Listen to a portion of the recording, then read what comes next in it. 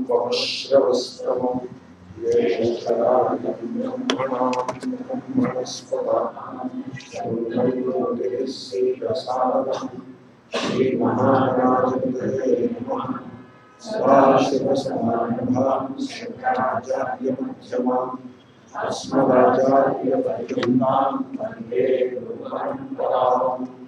ఓం సహనావతు సహనౌ భునక్తు సహ వీర్యం కరవావహై తేజస్వినావధీతమస్తు మా విద్విషావహై. ఓం శాంతి శాంతి శాంతి.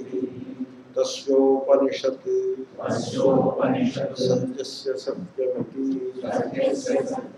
ప్రాణావై సత్యం తేషామేష సత్యం య ఇహ నానేవ పశ్యతి ఇది నిందావచనం చ. అంతవరకు అయినట్టు గుర్తు. తస్మాత్ ఏకరూప ఏకత్వ ప్రత్యయదాధ్యాయేవ సర్వవేదాంతేషు ఉత్పత్తి స్థితిలయాది కల్పన న తత్ప్రత్యయకరణాయ. అది కూడా చూశాం. నచ నిరవయవస్య పరమాత్మనః అసంసారిణః సంసార్యేకదేశకల్పన న్యాయ్య స్వతః దేశత్వాత్ పరమాత్మనః. ఇది మనం చూసాం.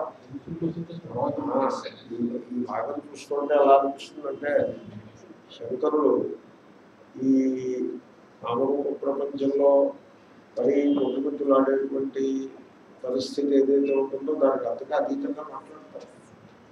ఈ మతపరమైన భావజాలం ఏదైతే సమాజంలో చాలా గట్టిగా పాల్గొని ఉంటుందో దాని అంతని కూడా పక్కన పెట్టి మాట్లాడతారు. సో చేతనే పలు మార్పులు నేను చెప్తూ ఉంటాను. రైతులు ఆస్తికులా అంటే నైదర్ ఆస్తికులు కాదు నాస్తికులు కాదు.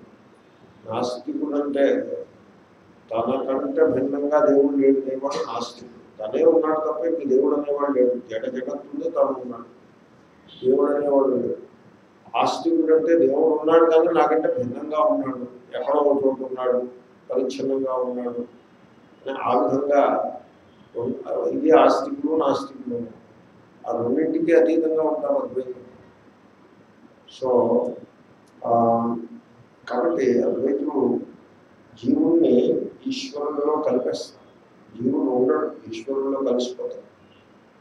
జీవుడు ఈశ్వరుల్లో కలిసిపోతే భక్తికి తేడా వస్తుందేమో అని భక్తుల యొక్క భయం. మనం భక్తి చేయాలి, చందనం దేవుడికి సమర్పించి అప్పుడు మొదలు పెట్టుకోవాలి. ఇప్పుడు జీవుడిని తీసుకెళ్ళి దేవుడిలో కలిపేసి జీవుడు ఏంటంటే చందన సేవ చేసి వాడు ఉంటాడు, ఇదో వెళ్ళ భక్తులు అలా ఉంటారు. ఇంకా కర్మఠులు ఉంటారు. మరి జీవుడు లేకపోతే కర్త లేకపోతే కర్మ ఎవరు చేస్తారంటే భయం పడదు. కర్మ జారిపోతుందేమో అని ఒకటి భయం. ఈ ఉపాసన పద్ధతులు ఏవైతే ఉన్నాయో అవి జారిపోతాయని మరొకటి. ఈ రకంగా అద్వైతాత్ త్రస్యతే అన్నారు. అద్వైతం అంటే భయపడతారు. ఎందుకంటే తాము పెట్టుకున్నటువంటి వ్యవస్థలకి అద్వైతము హానిని కలిగిస్తుంది. భయం లోకాయుక్తి వస్తుందంటే చాలా మంది మినిస్టర్లకు వాళ్ళకి భయం. ఈ లోకాయుక్తి ఉందని ఈ అద్వైతం ఇది బహుశా దృష్టాంతం సరైనది కాకపోవచ్చు, ఏదో సంథింగ్. సో అదేశస్య పరస్య ఏకదేశ సంసారిత్వ కల్పనాయా పరయేవ సంసారీతి కల్పితం భవేత్. ఆ వాక్యం ఎలా ఉంటుందో ఆ వాక్యం చూస్తే నాకు అనిపిస్తుంది. ఇప్పుడు ఈశ్వరుడికి మనం ఏం చేస్తాం? ఈశ్వరుని పరిచ్ఛిన్నం చేసి పెడతాం. ఈశ్వరుడు పరిచ్ఛిన్నుడు ఏకదేశ, ఒక దేశానికి కట్టుబడిన వాడే ఈశ్వరుడు. ఇప్పుడు ఈశ్వరుడు ఏకదేశానికి కట్టుబడిపోతే ఆ ఏకదేశంలో ఎండలు ఉంటే ఈశ్వరుడికి ఎండల సమస్య ఉంటుంది, ఏకదేశంలో చలి ఎక్కువ ఉంటే ఈశ్వరుడికి చలి సమస్య ఉంటుంది. ఇప్పుడు అలాస్కాలో వాళ్ళు పూజించే దేవతలందరూ కూడా ఆ చర్మంలో పశు చర్మంతో కప్పులు ఉంటారు. ఎందుకంటే అప్పుడు చలి. ఇండియాలో దేవతలు ఎలా ఉంటారు? సౌత్ ఇండియాలో దేవతలు ఎలా ఉంటారు? అర్ధనగ్నంగా ఉంటారు, పైభాగంగా కావాలి. ఎందుకంటే చెమటలతోటి. కాబట్టి ఏకదేశ కల్పన దేవతకి, ఈశ్వరుడికి ఏకదేశ కల్పన పెద్ద సమస్య. తర్వాత ఇంకోటి సంసారిత్వ కల్పన. ఈశ్వరుడు సంసారి.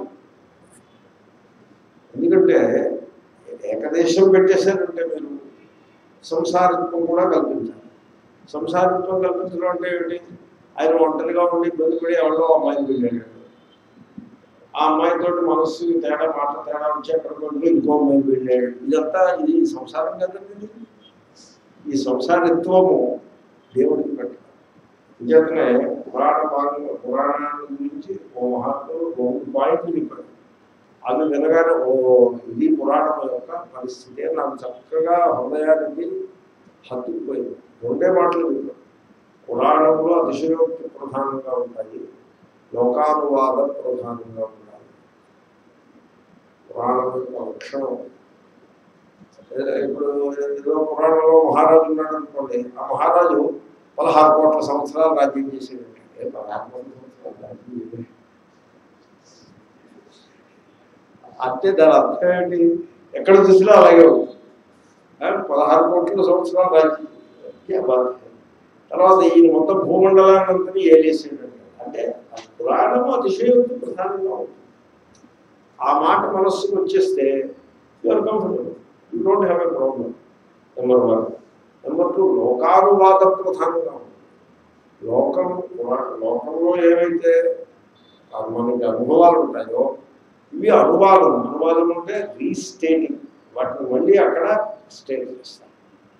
ఇప్పుడు మీరు లోకంలో చూస్తారు, మహారాజుకి మంత్రికి చాలా కలిసిమెలిసి పనిచేస్తూ ఉంటారు. కానీ అప్పుడప్పుడు మహారాజుకి మంత్రికి విరోధం వస్తుంది, కలహం వస్తుంది. అదేవిధంగా విష్ణువు చెప్పిన మాటలతో బ్రహ్మ చక్కగా పనిచేస్తూ ఉంటాడు. అప్పుడప్పుడు బ్రహ్మ వెధవేషాలు వేసి విష్ణుతో కలహిస్తారు. చూసారు? మీరు లోకంలో ఎలా ఉంటుందో అది అక్కడ అనువాదం చేయకూడదు. లోకంలో ఎలా ఉంటుంది? సంసారిత్వం ఉంటుంది. ఎక్కడ పడితే అక్కడ సంసారిత్వం ఉంటుంది. సంసారంలో ఉంటారు మనుషులు, సంసారంలో ఉంటారు. సుఖీ దుఃఖీ సుఖీ సుఖీ సుఖీ అని అనుకునేంతసేపు పట్టదు, దుఃఖే. కొంచెం స్వామిజీ దీన్ని కొంచెం డ్రామాటిక్గా చెప్తారు. సుఖీ దుఃఖీ సుఖీ కల కాదు, సుఖీ దుఃఖీ దుఃఖీ దుఃఖీ దుఃఖీ సుఖీ దుఃఖీ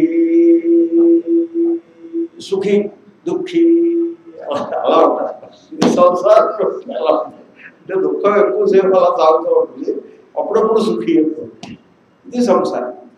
సో ఈ సంసారత్వాన్ని మీరు అనువాదం చేసి దేవుడిని ఎత్తి మీద పెడితే దేవుడు సంసారం సంసారత్మక అపరాయ ఈశ్వర పరయ. పరహ అంటే పరమాత్మ, పరమేశ్వరుడు. పరమేశ్వరుడే సంసారి అని కల్పించినట్లయిపోతుంది.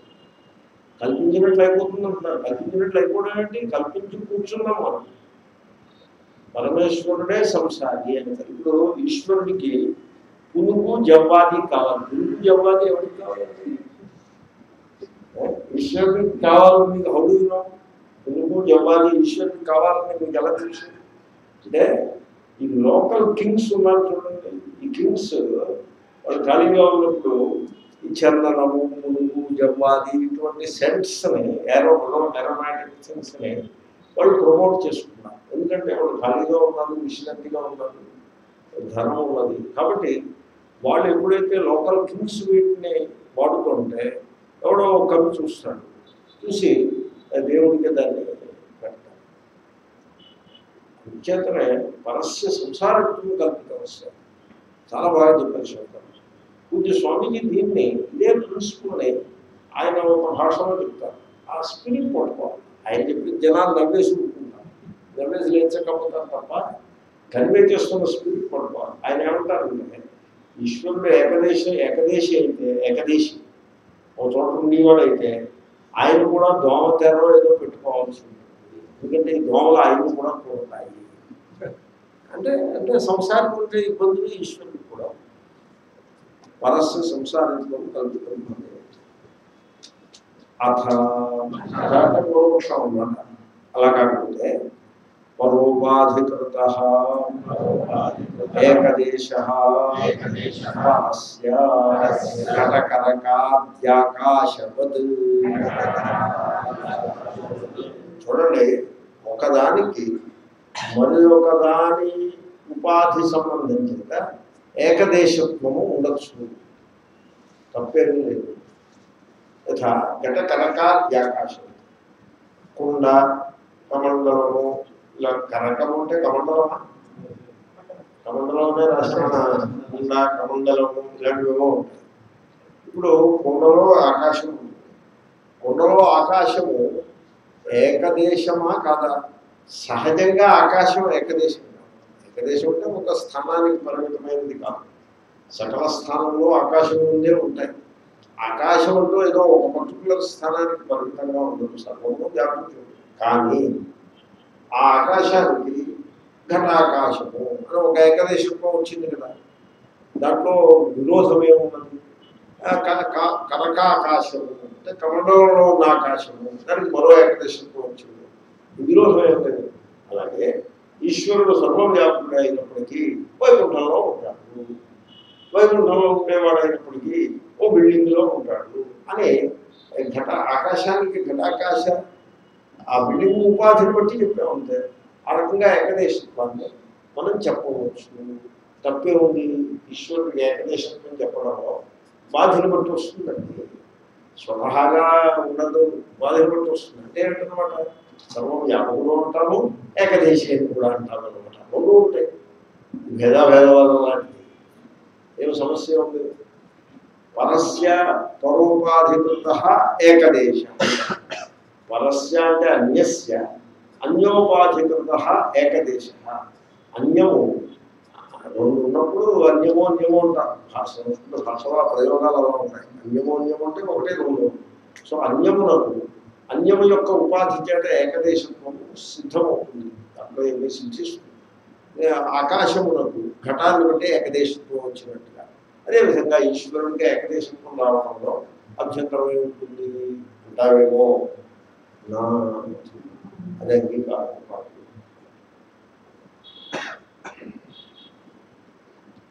తదా తత్ర వివేకినా పరమాత్మైకదేశః వ్యవహార భాగితి బుద్ధిరుత్పద్యతే. అది దాని మీద దానికి సిద్ధాంతం. ఈ వాక్యాలలో ఓపికగా వాటిని వ్యవస్థ చేయాల్సి ఉంది.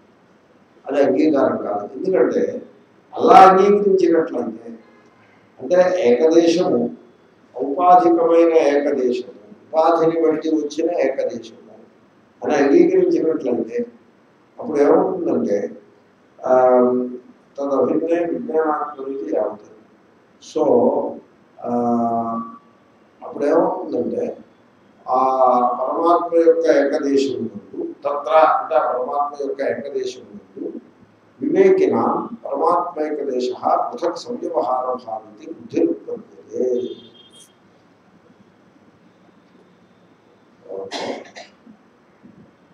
ఏకదేశస్య ఔపాధికత్వపక్షే పరస్మిన్ వివేకవతాం తదఖండత్వ బుద్ధిభాగా తదేకదేశః వస్తుతః పృథక్ భూత్వా వ్యవహారాలంబనమితి నైవ బుద్ధిర్జాయతే ఔపాధికస్య స్ఫటికలౌకిత్యాత్ మిథ్యాత్వాత్ ఇది ఉత్తరమః. అది ఆనందగిరి భాష్యకారుల వాక్యాన్ని ఆనందగిరి ఆ విధంగా చేశాడు. అర్థవంతులు బాగానే ఉంది. అయినా తెలుగులో దీనిని పరిష్కారం చేసుకోవడం పెట్టి కూర్చున్నాం కనుక ఒకసారి నేను తెలుగు పుస్తకాన్ని తెలుగు చేస్తాను. 110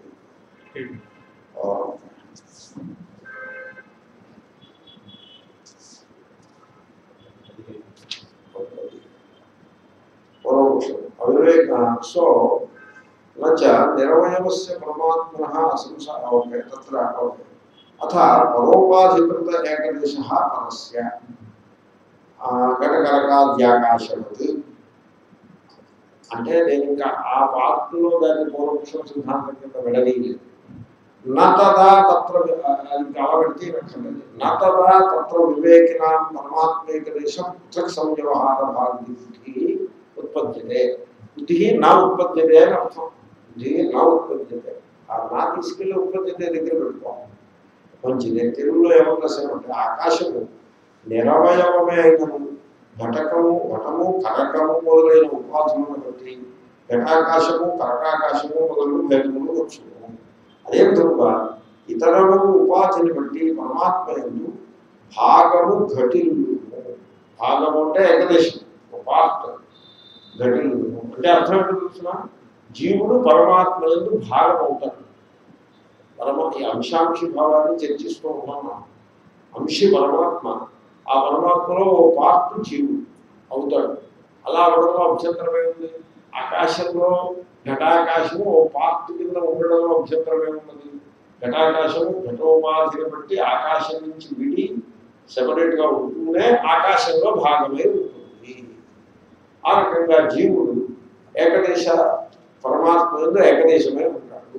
అంటే పరమాత్మ పొట్టలో ఎక్కడో మూల వీడి జీవుడు ఉంటాడు అనమాట, ఏకదేశంలో ఉంటాడు పరమాత్మ. అలా చెప్పుకోవచ్చు.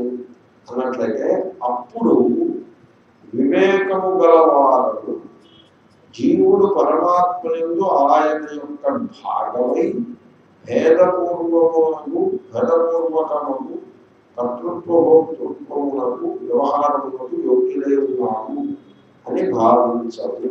అది నాకు తెలిసి ఇప్పుడు నేను దాన్ని ఓపికగా మీకు ఎక్స్ప్లెయిన్ చేయాల్సి.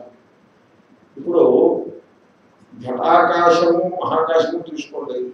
ఘటాకాశము వాస్తవంగా మహాకాశం కంటే భిన్నంగా లేదు అని వివేకవంతులు దర్శిస్తారు. వివేకవంతులు ఇదిగో ఘటాకాశము మహాకాశం నుంచి విడిపోయి ఉంది అని దర్శించరు. వివేకవంతులు ఎలా దర్శిస్తారు? వాస్తవముగా ఘటాకాశం అనేది మహాకాశం కంటే సెపరేట్గా ఒక భాగముగా విడిగా లేదు అని దర్శిస్తారు. కాబట్టి వివేకవంతులకు, అంటే వివేకవంతులు అంటే ఎవరు? ఉపాధికృతమైనటువంటి భేదము కల్పితము అని దర్శించేవారు వాళ్ళు వివేకవంతులు. ఈ ఘటన అనేది ఆకాశంలో పరిచ్ఛేదాన్ని కల్పించగా కలిగించదు.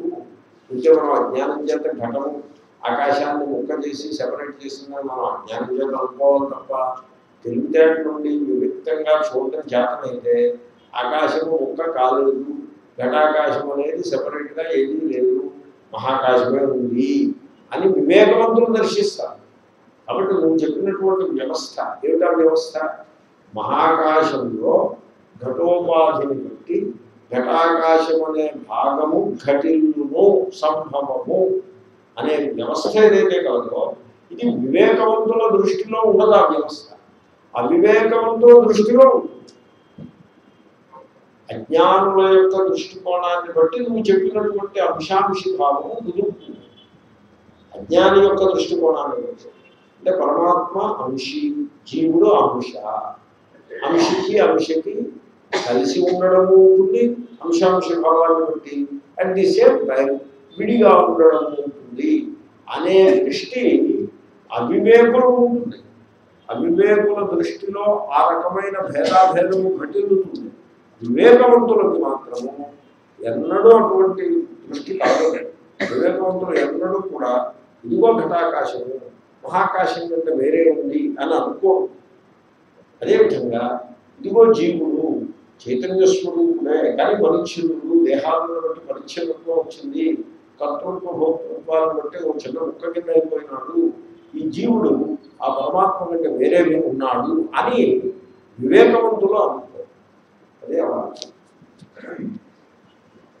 తదా తత్ర, తదా అంటే ఆ ఉపాధిని బట్టి అంశాంశ భావం వచ్చిందని అన్నప్పుడు, తత్ర అంటే ఆ జీవాత్మ యందు వివేకవంతులకు ఇదిగో ఈ జీవాత్మ పరమాత్మ యొక్క ఏకదేశము, పరమాత్మ యొక్క ఒక భాగము, పైగా ఒక భాగమే కాకుండా పృథక్ సంవ్యవహార, దానికే కర్తృత్వ భోక్తృత్వాలను రాశాను.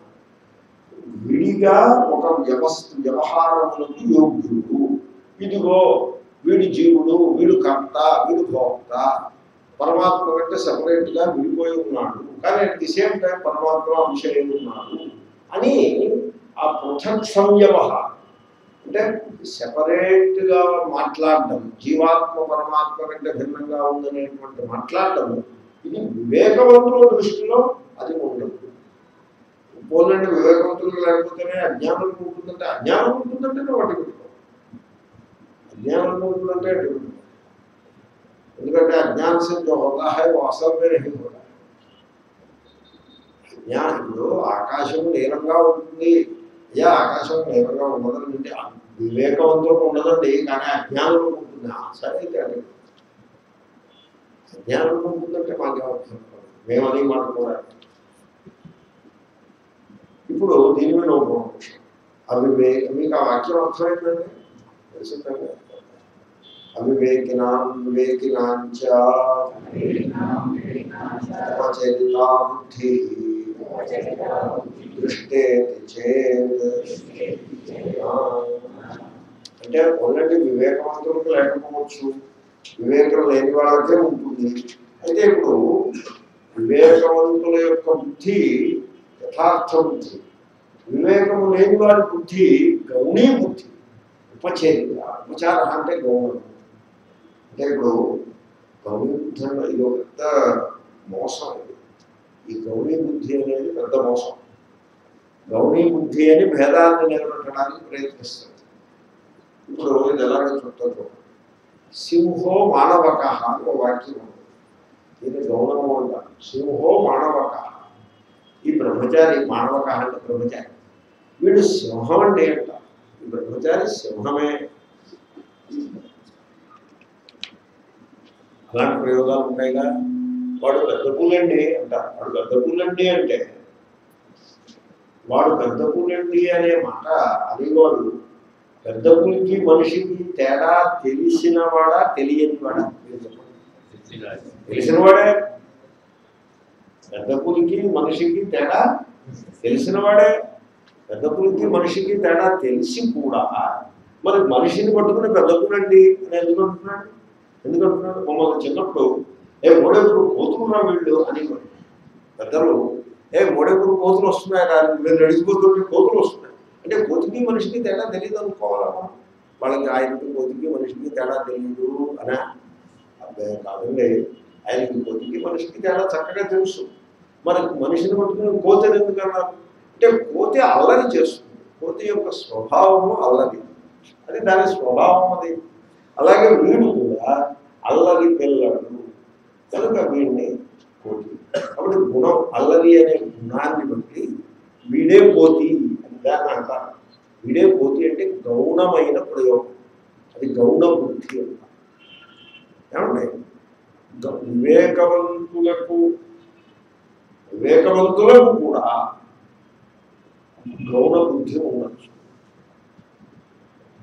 కాబట్టి గౌణ బుద్ధిని తిరస్కరించాల్సిన అవసరం లేదు ఎందుకంటే గౌణ బుద్ధిలో మూలమునందు అజ్ఞానం లేదు జ్ఞానమే ఉంది ఇప్పుడు మనిషికి కోతికి ఉండే తేడా తెలిసినవాడన్నాడా తెలియని వాడు అన్నాడా తెలిసినవాడే అంటున్నాడు మిమ్మల్ని అడిగితే మీరు వెంటనే తెలిసే అన్నాడు అన్నారు కదా కాబట్టి మూలంలో అజ్ఞానం ఉందా జ్ఞానం ఉందా జ్ఞానమే ఉంది అజ్ఞానమే లేదు సరిగ్గా అదేవిధంగా ఈశ్వరుని యొక్క అంశ జీవుడు ఈ జీవుడు ఈశ్వరుని కంటే భిన్నంగా ఉన్నాడు అనేది ఆ భేద ప్రత్యయము అది గౌణము అని పూర్వపక్షి అంటాడు పూర్వపక్ష గౌణం అది అంటే వాస్తవంగా ఆత్మ చైతన్యం ముందు కర్తృత్వం లేకున్నా కర్తృత్వాన్ని న్యాయబద్ధంగా వివేకము తెలిసి కూడా ఆ జీవాత్మ చైతన్యం ముందు కర్తృత్వాన్ని ఆరోపిస్తాము కాబట్టి ఆత్మ చైతన్యము కర్త అనేది వివేకము లేని బుద్ధి కాదది అవివేక బుద్ధి కాదది గౌణ బుద్ధి అని మీమాంసకుల యొక్క సిద్ధాంతం భగవద్గీత 18వ అధ్యాయ భాష్యంలో కొంచెం వివరంగా ఉంది ఇక్కడ తెలుగులో అవివేకినాం వివేకినాంచ ఉపచరితా బుద్ధి దృష్టి చేతిలో తేడా తెలియని వాడు ఏమంటాడు తేడా తెలియని వాడు ఇదే అదే అని తేడా తెలియని వాడు ఇదే అదే అని భ్రమపడతాడు తేడా తెలిసిన వాడు కూడా ఇదే అది అనే గౌణ బుద్ధి బేస్గా ప్రయోగాన్ని చేస్తాడు కాబట్టి గౌణ బుద్ధి కనపడితే ఆ గౌణ బుద్ధిని బట్టి డైరెక్ట్గా మీరు అవివేకి అని మీరు నిర్ధారించాల్సినటువంటి అవసరం లేదు వాడు వివేకము తెలిసి కూడా, వివేకం ఉండి కూడా గౌణ ప్రయోగాన్ని చేస్తూ ఉండొచ్చు కదా అని ఆర్గ్యుమెంట్. బృహదారణ్యక భాష్యం అంటే కొంచెం ఇలాగే ఉంటుంది, శాస్త్రీయమైనటువంటి ప్రణాళికతో సాగుతూ ఉంటుంది. మీరు ఓపిక పట్టాల్సి ఉంటుంది. ఓకే, ఎండకి ఓపిక పట్టాలి, దీనికి ఓపిక పట్టాలి. ఎనీవే, సో ఇప్పుడు ఇక్కడ ఆర్గ్యుమెంట్ ఏంటంటే ఆత్మకర్త భోక్త అవునా కదా, అదే ఆర్గ్యుమెంట్. ఆత్మకర్త భోక్త అవును అంటే పరమాత్మ కంటే సెపరేట్ అయిపోతుంది. ఎందుకంటే పరమాత్మ అసంసారి, కర్త భోక్త అంటే సంసారి అని అర్థం. అది సుఖీ దుఃఖీ అవుతారు కాబట్టి సంసారి. కాబట్టి ఇప్పుడు ఆత్మ కర్త చెప్తే భోక్త చెప్పినట్టే, కాబట్టి కర్తను నేను తీసుకుంటున్నా. ఆత్మ కర్త అనేది అజ్ఞాన బుద్ధియా లేక గౌణ బుద్ధియా? ఇది నేను చర్చిస్తున్నది అది. మీమాంసకులు ఏమంటారంటే ఆత్మకర్త అనేది అజ్ఞాన బుద్ధి కాదు, గౌణ బుద్ధి అంటే. ఎందుకంటే ఈ గౌణ బుద్ధి జ్ఞానము గలవాడు ప్రయోగించేటువంటి గౌణ ప్రయోగము ఏమీ తెలియని వాడు ప్రయోగించేటువంటి అభేద ప్రయోగాన్ని పోలి ఉంటుంది. ఇప్పుడు మీకు 2 ప్రయోగాలు చూపిస్తా. వీడు ఈ బ్రహ్మచారి పులి అని ఒక ప్రయోగం, ఇది పాము అని ఇంకో ప్రయోగం, రజ్జు సర్ప. ఈ రెండింటిలో మొదటి ప్రయోగంలో మనిషికి పులికి తేడా తెలిసిన ప్రయోగమా తెలియని ప్రయోగమా? తెలిసిన ప్రయోగం. రెండో ప్రయోగంలో రాడుకి పాముకి తేడా తెలిసిన ప్రయోగమా తెలియని ప్రయోగమా? తెలియని ప్రయోగం. చూసారా ఎంత తేడా ఉందో? కాబట్టి వీడు పులి అనేది గౌణ ప్రయోగం, ఇది పాము అనేది కేవలము అజ్ఞానం చేసిన ప్రయోగం. ఓకే, ఇప్పుడు ఆత్మకర్త అని అనుంది. కర్త అని అన్నారంటే సంసారం అయిపోతుంది ఆత్మ. ఆత్మకర్త అనే మాట ఇది గౌణమా అజ్ఞానమా అని ప్రశ్న. మీమాంసకులు ఏమంటారంటే ఆత్మకర్త అనేది అజ్ఞానం కాదు, అది గౌణము అంటారు. ఎందుకంటే మీకు గౌణ ప్రయోగము జ్ఞానమూలకంగా ఉంటుంది. గౌణ ప్రయోగం జ్ఞానమూలకమైన గౌణ ప్రయోగము, అజ్ఞానమూలకమైనటువంటి ప్రయోగము ఒకే రూపంలా కనబడతాయి. ఇది పాము అనే ప్రయోగం అజ్ఞానమూలకం, వీడు పులి అనే ప్రయోగము అజ్ఞానమూలకం కాదు, అది జ్ఞానమూలకం. ఇప్పుడు ఆ వాక్యం చూడండి, మీకు స్పష్టంగా తెలుస్తుంది. అన్నాము అవివేకినాం బుద్ధి దృష్ట. వివేకము లేని వారికి ఒకదానిని మరొక దానితో కలగాపులకము చేసి చూచుట అనుభవంలో ఉన్నది. అది ఫస్ట్ పాయింట్. అవివేకిన బుద్ధి దృష్ట. వివేకినాంచ వివేక జ్ఞానము గలవారికి ఉపచరిత బుద్ధి దృష్ట. రెండింటిని కలగాపులకం చేసి తెలిసియే చేసే ప్రయోగము ఉంటుంది. కలగాపులకం చేసేయటం అంటే ఒకదానికి మరొకదానికి తేడా తెలియని విధంగా మిక్స్ చేసేయటం. మిక్సప్ వేరు, మిక్స్ వేరు.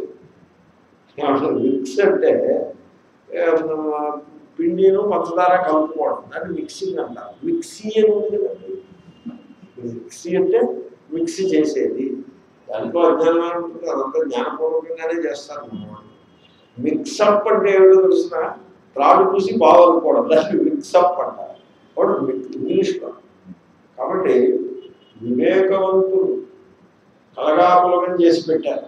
వీడు పులి అన్నప్పుడు మనిషిని పులిని కలగాపులకం చేశాడు. వివేకవంతుడు దాన్ని ఉపచేరిత అంటే గౌరవించు. అవివేకి ఇదివరకు ఆ పావుని భయపడ్డాడు. వాడు త్రాడుని పావుని కలగాపులకం వాడు చేశాడు. అది కూడా పాము కాని దాన్ని పాము అన్నట్టే, పులి కాని దాన్ని పులి అన్నాడా లేడా? కాబట్టి పులి కాని దాన్ని నేను ఒకే రిపీట్ చేస్తున్నాను మీకు బాగా తెలియడం కోసం.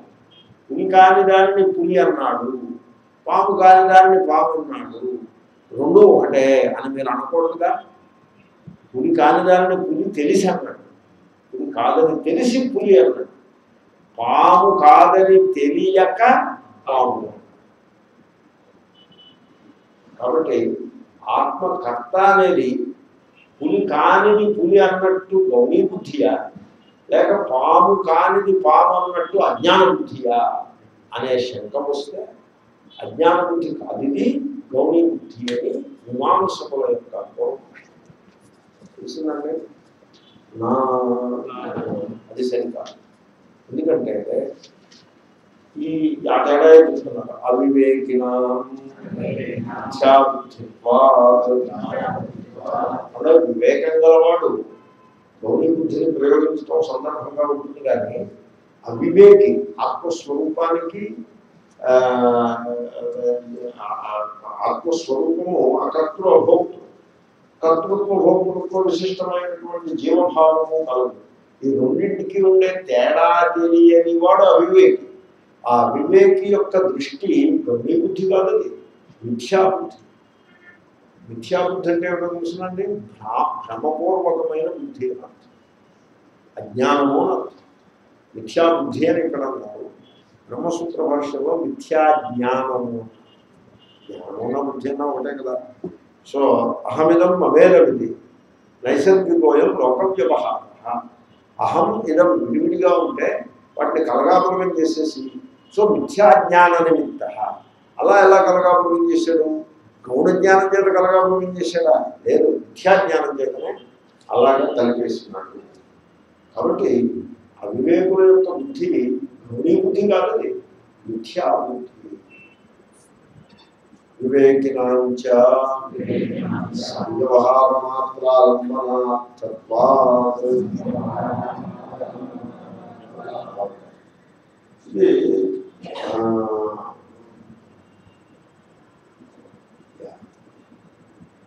ఇప్పుడు మీకు నేను చెప్తున్నాను, అజ్ఞాని ఇది పాము అన్నాడు.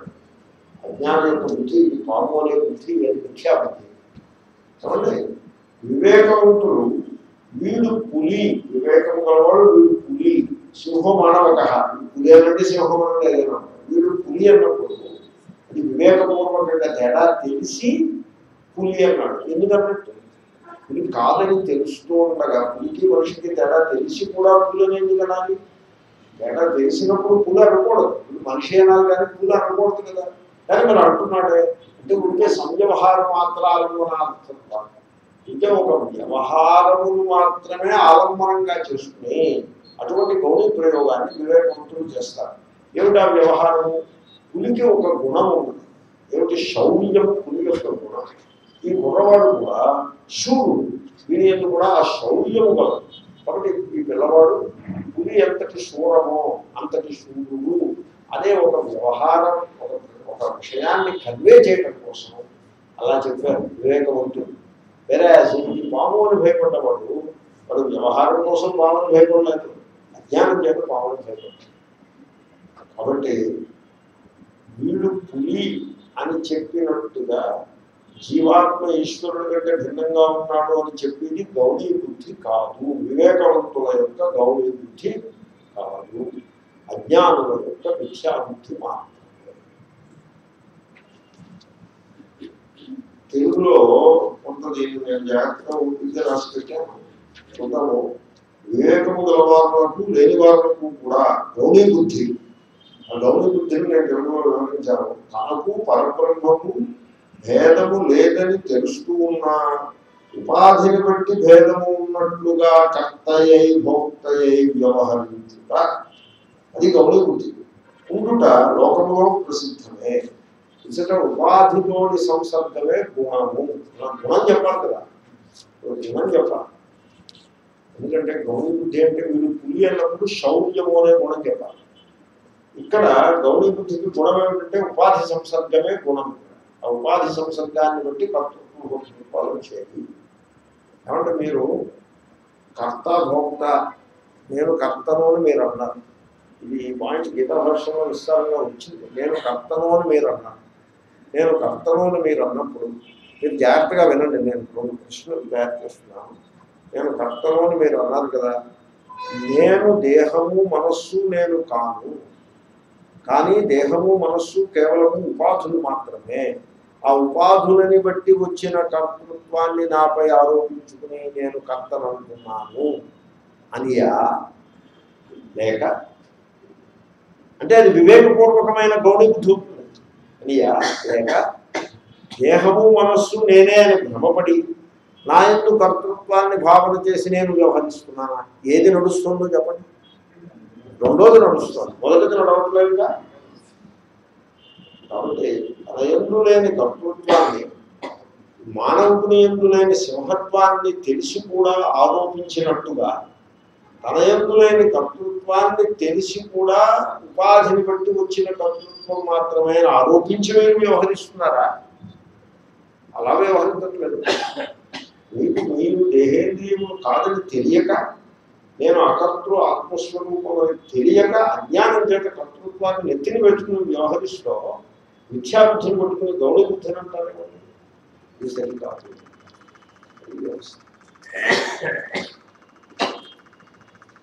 ఇప్పుడు ఇంకో దృష్టాంతం. యథా విష్ణోరక్తశ్చ ఆకాశ ఇది వివేకినామపి కదాచిత్ ఉష్ణతారక్తతా చ ఆకాశస్య సంవ్యవహారమాత్రాలంబనార్థత్వం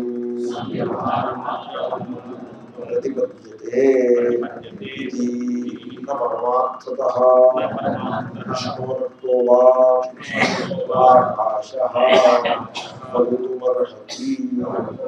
ఇప్పుడు ఒకప్పుడు ఏమవుతుందంటే, అవివేకులు ఏమని అంటారో వివేకులు కూడా అదే అంటారు. అవివేకులు ఏమంటారు? ఆకాశము నల్లగా ఉంది, ఎర్రగా ఉంది అంటారు అవివేకులు. వాళ్ళకి స్పేస్కి కలర్ అనేది ఉండదు అని తెలియదు. ఆ సంగతి తెలియదు. అవివేకులు అలాగే ఉంటారు. ఆకాశం నల్లగా ఉంది అంటారు. ఆకాశం నల్లగా ఉండదు, మేఘాలు నల్లగా ఉంటాయి. ఆ మేఘాల యొక్క నల్లదనాన్ని ఆకాశానికి అంటగడతాడు ఎవరో అవివేకి. అవివేకి వాడికి తెలియదు తేడా. అయినా వాడు ఏమంటాడు? ఆకాశం నల్లగా ఉన్నది అంటాడు అవివేకి. వివేకికి తెలుసు ఆకాశము స్పేస్కి కలర్ ఉండదు, రంగులేమీ ఉండవు స్పేస్కి. ఆ రంగు ఆకాశంది కాదు, అది మేఘముల యొక్క రంగే తప్ప ఆకాశానికి రంగు ఉండదు. నలుగు ఎందుకంటే ఆ శుద్ధీకరణాలు పరావర్తనం చెంది అలా ఎర్రగా కనపడుతుంది తప్ప ఆ రెడ్ కలర్ రిఫ్లెక్ట్ అవుతుంది. టోటల్ రిఫ్లెక్షన్ ఏదో వచ్చి రెడ్ కలర్ వస్తుంది, మిగతా కలర్స్కి రాదు. ఎక్స్ట్రీమ్ ఉంటుంది రెడ్ జిఆర్లో. ఇంకా దాని వేరే ఫ్రీక్వెన్సీ ఉంటే అది టోటల్ రిఫ్లెక్షన్ ఏదో అయ్యి మొత్తానికి రెడ్గా కనపడుతుంది. మిగతా కలర్స్ పోతాయి అవుతుంది. అంటే మనకు కనపడదు. ఆకారంగా ఎర్రగా ఉంటుంది తప్ప అక్కడ ఆకాశంలో వెళ్ళిపోతుంది అని తెలుసు వివేకం. ఇది అవివేకికి వివేకికి తేడా తెలుసు. అవివేక్ ఏమన్నాడు? ఆకాశము ఎర్రగా ఉన్నది అన్నాడు. వివేక్ ఏమన్నాడు? ఆకాశము ఎర్రగా ఉన్నది అన్నాడు. ఇద్దరు ఒకే మాట అన్నారు, కానీ ఇద్దరు అన్నాం ఒకే మాట వెనకాల ఉండే జ్ఞానం మాత్రం సమానంగా. అజ్ఞాని మాట్లాడినట్టే జ్ఞానం కూడా మాట్లాడలేదు. ఆకాశము ఎర్రగా ఉంది అని వివేకి మాట్లాడాడు. అలా ఎందుకు మాట్లాడేటంటే కేవలం వ్యవహారంలో సంవ్యవహారం మాత్ర ఆలంబనం, ఒకదాన్ని ఆలంబనంగా చేసుకుని మాట్లాడాడు. ఏమిటి ఆలంబనము? ఒక ఒపీనియన్ని లేదా ఒక కమ్యూనికేషన్ కోసం అటువైపు ఎరగా ఉంది అని ఏదో ఒక సంవ్యవహారం, అంటే వ్యవహారంలో మాట, దాన్ని ఏమంటారంటే మాట వరసగా అలా అన్నాడు. ఆకాశం ఎంత ఎర్రగా ఉందో అని మాట వరసగా అన్నాడు. ఓ ఫిజిక్స్ ప్రొఫెసర్ అన్నాడు ఆకాశం ఎంత ఎర్రగా ఉందో అని మాట వరసగా అన్నాడు. అన్నప్పుడు ఆకాశం రంగు ఉండదనే తెలియని సంగతి సత్యం కూడా తెలియని నీవేం ఫిజిక్స్ ప్రొఫెసర్ అయ్యా అని అంటారా మీరు? అంటాం. ఎందుకంటే ఆయన మాట వరుసగా అన్నాడు, భార్యతో అన్నాడు. భార్యతో ఈ సమస్యలు ఎందుకు చెప్పడం అంటే ఆకాశం ఎక్కడ ఉంది మాట వరుసగా అన్నాడంటే.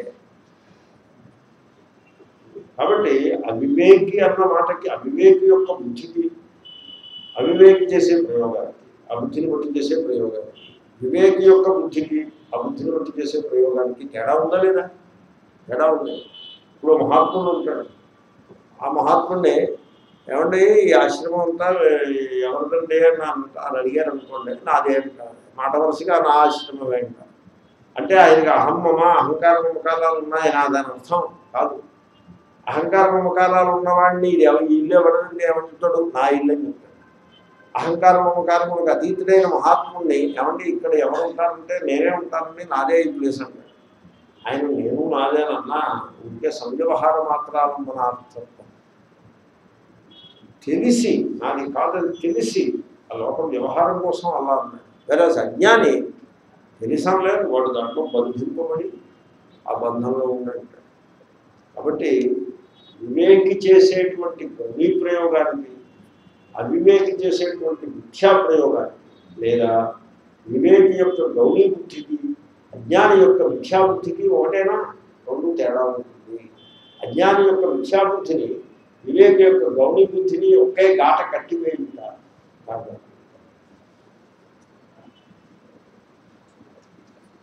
వివేకవంతుడు అంటాడు ఆకాశం ఎర్రగా ఉందంటాడు, అంత మాత్రం చేత తెలిసే అంటాడు. ఆయన అలా అన్నాడు కదా అని ఆయన కూడా అలాగే కనపడుతుంది. అంత మాత్రం చేత ఆకాశం ఎర్రదైపోతుందా? అయిపోతుంది. ఆకాశం ఎర్రది కాదు, ఆకాశం రంగు ఉండదు. ఇప్పుడు సముద్ర జలములు బ్లూ కలర్లో కనపడతాయి. సివి రామన్ షిప్ మీద లండన్ వెళ్తుంది. పొద్దున్నే స్నానం అది చేసుకుంటే సంధ్యావనం, ఆయన కొంచెం చేదస్థ బ్రాహ్మణుడు సివి రామన్ సంధ్యావనం చేసుకుని భూతేది పెట్టుకుని ఆ డెక్ మీదకి వచ్చి, ఎవరో ఉండరు ఆ టైంలో, అందరూ నిద్రపోతూ ఉంటారు. ఆ డెక్ మీదకి వస్తే సముద్రము బ్లూగా కనపడేది. ఆయన ఇదే ప్రశ్న, నీరు బ్లూగా ఉండదు, నీరు బ్లూగా ఉంటుంది ఏమన్నా అర్థం ఉండడానికి, బ్లూగా ఉండదు మరి బ్లూగా ఏమి కనబడుతుందబ్బా అని ప్రశ్న. వివేకవంతుడు కనుక అవివేకి అబ్బా ఎంత బ్లూగా ఉందో అంటూ సంతోషంగా లోపల పోతాడు. ఒక ఫోటో ఒకటి తీసుకుని లోపల పోతాడు.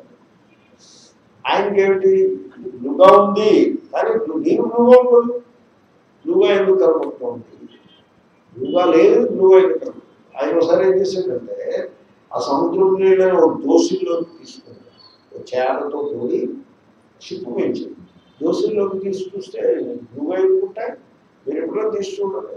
అప్పుడు నీళ్ళలాగే ఉంటాయి, కలర్లెస్ ఉంటాయి కానీ బ్లూగా ఏముండవు. బ్లూగా ఎందుకు కనబడతాయి అంటే అర్థం ఏంటి, బ్లూ లైట్ ని స్కాటర్ చేస్తున్నారు. The first word was used in physics. A light పడుతుంది, అన్ని కలర్స్, సూర్యకాంతిలో 7 కలర్స్ ఉంటాయి, విద్య అన్నీ పడుతున్నాయి. అన్నీ పడుతుంటే కేవలం మిగతా వాటినన్నింటినీ అబ్జర్వ్ చేసి బ్లూ కలర్ని స్కాటర్ చేస్తుంది. The scattering of light. Scattering అంటే లైట్ పడుతుంది, పడ్డది రిఫ్లెక్ట్ అయితే దాన్ని రిఫ్లెక్షన్ అంటారు. ఏ లైట్ పడిందో ఆ లైటే మళ్ళీ యాంగిల్లో పోతే దాన్ని ఏమంటారు, రిఫ్లెక్షన్ అంటారు. కానీ ఇక్కడ రిఫ్లెక్షన్ లేదు, ఎందుకంటే సూర్యకాంతి పడుతుంది, బ్లూ కాంతి వస్తుంది, మరో కాంతి వస్తుంది. It is not reflection, it is scattering of light. మనం మాట అన్నాడు, మనసులో అనుకున్నాడు స్కాటరింగ్ ఆఫ్ లైట్ అని అనుకున్నాడు. సరే ఇంటికి కలకత్తా వచ్చేసాడు. వచ్చేసి కలకత్తాలో ఉంది అనుకుంటా కదా, సివి రామన్ కొంతకాలం కలకత్తాలో జాదవ్ యూనివర్సిటీలో చేసినట్టున్నాడు రీసెర్చ్.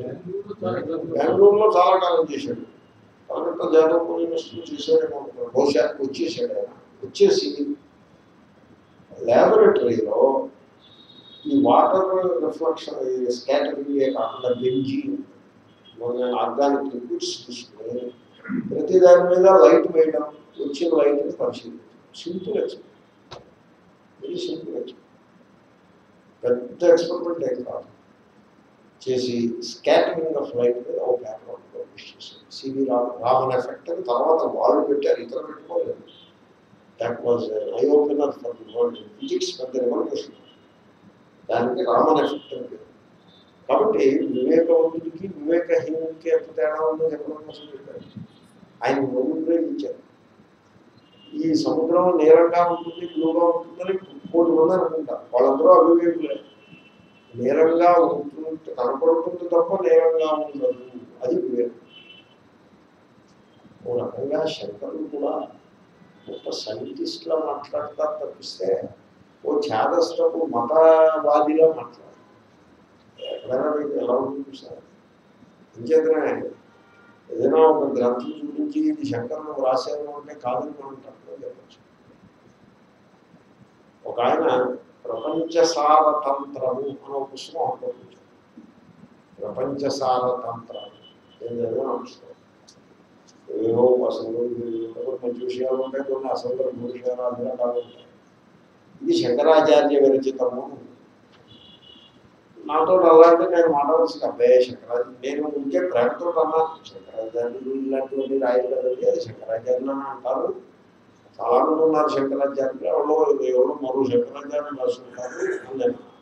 కాదు, ఆది శంకరాచార్య విరచితము నుండి చూడు అని నాకు చూపించారు. నేను అలాగే ప్రింట్ చేస్తానండి, దాన్ని మహాభాగ్యం. శంకర్లు అలాంటి ఉపాసనలు ఆయన చెప్పరు. ఆయన భాష వేరు, ఆయన పద్ధతి వేరు. ఆయన కోపం వచ్చింది, ఆయన కోపం వచ్చింది. సరే నేను కోపం వస్తుందని తెలియక నేను అన్నాను. తేడా వివేకం. శంకర్లు రాసిన వాక్యాన్ని ఇంకో వాక్యాన్ని అలాగా రెండింటినీ విడివిడిగా చెప్పచ్చు. ఈ పద్యం ఉంది, ఒకడు భోజ మహారాజు దగ్గరికి వెళ్ళిన శ్లోకం చెప్పాడు. ఓ వేదపండు, భోజనందేహి రాజేంద్ర ఘృతసు ఉపసమన్వితం. మహారాజా, పప్పు నెయ్యితో కూడినటువంటి భోజనాన్ని పెట్టు అని ఫస్ట్ హాఫ్. రాజు విన్నాడు శ్లోకం, విని రెండో భాగం రెండో సగం పూర్తి చేయి అన్నారు. అంటే మాహి సంచ శరచంద్ర చంద్రికా ధవళం దధి అని చెప్పాడు. శరత్కాల చంద్రుని యొక్క వెన్నెల వల్ల తెల్లనైన గడ్డ పెరుగు కూడా వెయ్యి. ఆయన అన్నారు, నువ్వు సత్యం చెప్పకపోతే తల తీసేస్తా, మొదటి పార్ట్ నీది, రెండో పార్ట్ ఎవరితో చెప్పు అన్నాడు భోజ మహారాజు. అయితే క్షమించు మహారాజా, మీరు తల కాస్తానంటే చెప్తా, అంటే నీ తల కాస్తాను, సత్యం చెప్పు. అయితే కాళిదాస్ మహారాజు మేము అడిగే ఉండే అంటే సరే, కాళిదాసు మీకు ఆయన అంత ఉపకారం చేసింది కాబట్టి ఆయన చేసిన ఉపకారాన్ని నేను కారణాలు ఒక్కొక్క అక్షరానికి 10 మొహిళీ లోపల 160 మొహిళీలు ఇచ్చి చెప్పలేదు. సెకండ్ పార్ట్కి పై పార్ట్కి ఒక మొహిళీ కూడా ఇవ్వాలి. అది కథ. ఆ రకంగా శంకరుల శ్లోకం అలా స్పష్టంగా తెలుసుకోండి. కాబట్టి ఆకాశము పరమార్థత కృష్ణ రక్త నా, నేను కర్తాభోక్త అని భ్రమ వీడికి కలిగింది కదా అని వీడి ఆత్మ పరమార్థంగా కర్తాభోక్త అయిపోయి పరమాత్మ నుంచి సెపరేట్ అయిపోయి అలా సెపరేట్గా ఏముండదు. ఆ వివేకం అలాగే ఉంటుంది. అతః న పండితై బ్రహ్మస్వరూప ప్రతిపత్తి విషయే బ్రహ్మణః అంశాంశి ఏకదేశి వికార వికారిత్వ కల్పన కార్య. అంటే కార్య అంటే నా కార్య అని అర్థం. కార్య చేయకూడదు. ఎవరు? పండితులు. పండితులు చేయకూడదు. పండితులు అంటే జ్ఞానము గలవారు, తెలివితేటలు గలవారు, వివేకము గలవారు పండితులు. నాను శోచంతి పండిత, వాళ్ళు పండితులు. పండిత శబ్దానికి నిర్వచనం గతాసు నగతాసు ఉంచితే నాను శోచంతి పండిత. ఎవరైనా దేహత్యాగం చేశారు అంటే పండితులు అంతేగాని శోకించారు. ఎవరైనా సరే శోకించారు. ఎందుకంటే శోకిస్తే వాడు పండితులే కదా. ఎందుకంటే చూడండి, ఏదో కాలం విరిగిందో చేయి విరిగిందో అంటే శోకిస్తాం. శోకించేందుకు సందర్భం ఉంది.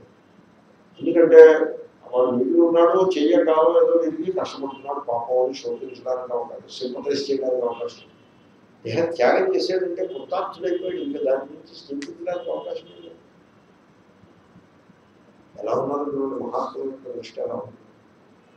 ఇంకో దృష్టి చెప్తారు, అది వెళ్ళి మీరు ముక్కు మీద వేరేసుకుంటారు. బయట ఎక్కడైనా చెప్తే పొలిటికల్లీ ఇన్కరెక్ట్ రిమార్క్ కూడా ఉంటుంది.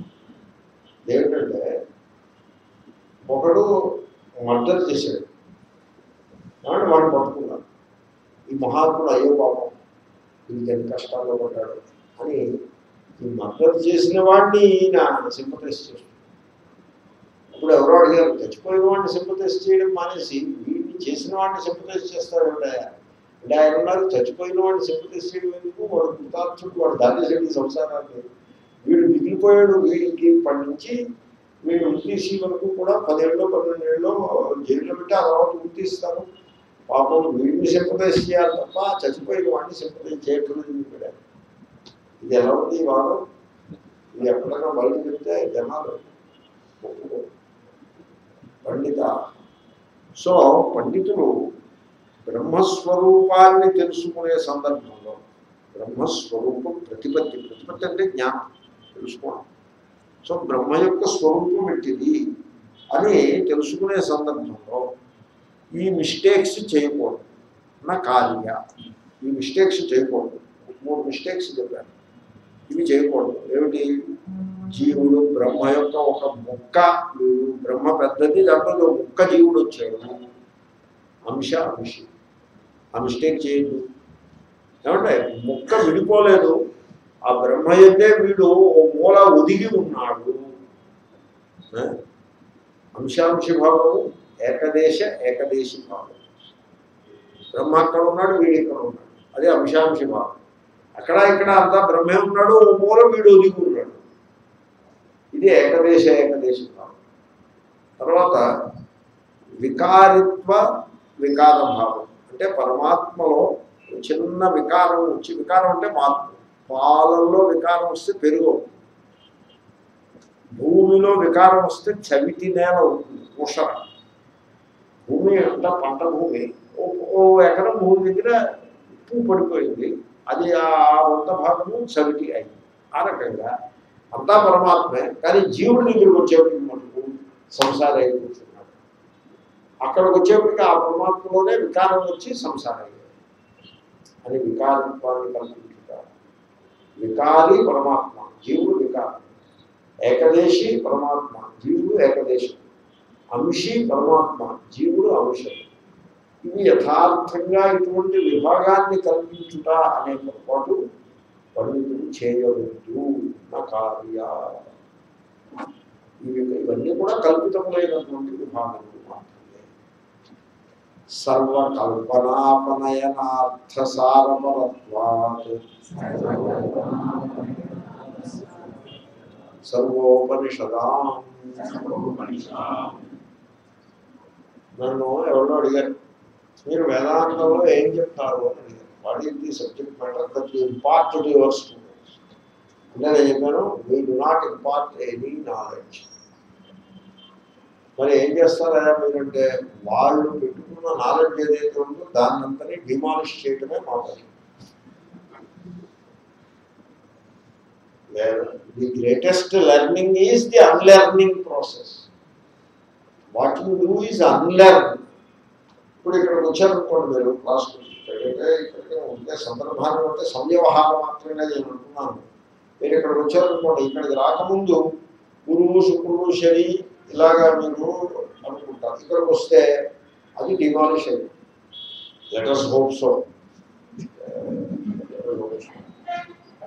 ఇక్కడికి రాకముందు నా నక్షత్రం మంచిది కాదు, నాదేమో మనుష్య నక్షత్రం, వాడికి దేవ నక్షత్రం, ఇంకొకటిదేమో అసుర నక్షత్రం, నక్షత్రం మంచిది కాదు అని మీరు అనుకుంటూ ఉండొచ్చు.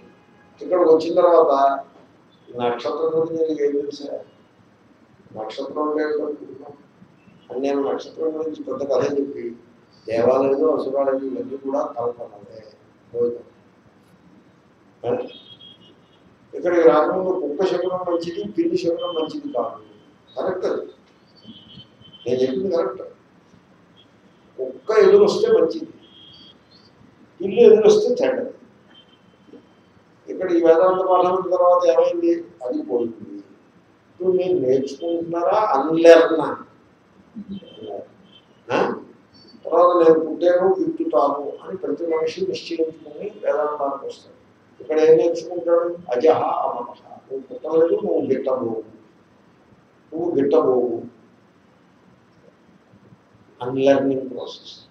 ఇంకా డీప్గా పోతే నేను కర్త భోక్త, యు ఆర్ నాట్ కర్త, యు ఆర్ నాట్ భోక్త, అన్లెర్నింగ్ ప్రాసెస్. ఉపనిషత్తులు అన్నీ ఇలాగే ఉంటాయి. సర్వోపనిషద ఈ సర్వ కల్పనలు, ఎన్ని విధములైన కల్పనలు మానవుడు చేసి కూర్చుంటాడో వాటిని తొలగించుటయే ఉపనిషత్తుల యొక్క ప్రధాన ప్రయోజనం. అర్థ అంటే ప్రయోజనం, సార అంటే ఆ ప్రయోజనం యొక్క సారం. ఇంకా ఏమేమో ఇతర విషయాలు చెప్తారు, కానీ ఉపనిషత్తుల యొక్క ప్రధాన ప్రయోజనం ఏమిటంటే మనిషి తన స్వరూపాన్ని గురించి చేసుకున్న కల్పనలు ఎన్నైతే ఉన్నాయో వాటిని అన్నిటినీ ఒకదాని తర్వాత ఒకటి త్రోసుకుంటుంటాయే దాని సారం. మీరు ఇంకొకటి గమనించాలి, చెప్పారు పరసార్లు మీరు గమనించే ఉంటారు కూడా. దీంట్లో ఇక్కడ సమస్య ఏంటంటే తన గురించి చేసుకున్న కల్పనలను త్రోసిపుచ్చడంతో ఆగదది. జగత్తు గురించి చేసుకున్న కల్పనలను కూడా త్రోసిపుచ్చడం. అది ఎలాగంటారేమో, మీ గురించి మీకు ఏ కల్పన ఉంటుందో దానిని బట్టి జగత్తు యొక్క స్వరూపం నిర్ధారింపబడుతుంది. ఎందుకంటే మనిషి సంతోషంగా ఉన్నప్పుడు జగత్తు ఊలా కనపడుతుంది, దుఃఖంలో ఉన్నప్పుడు జగత్తు ఇంకోలా.